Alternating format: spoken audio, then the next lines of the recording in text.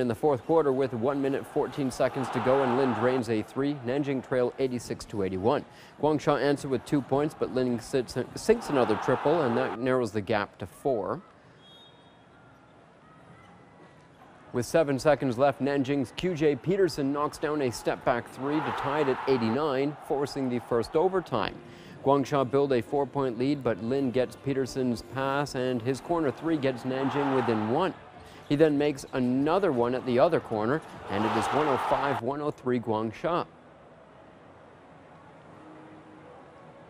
With 32 seconds to go, Lin sinks his third triple in overtime to help Nanjing trail by 1. He drills his fourth from deep to tie it at 109 to force a second overtime.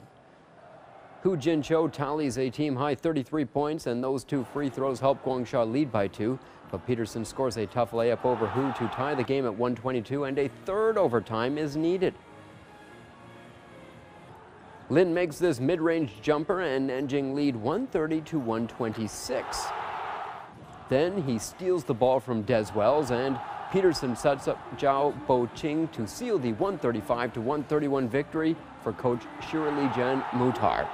Lin is mobbed by his teammates after the final whistle, while the fans chant MVP for the rising star. I was surprised by my performance, but I did not think too much when I was on the court.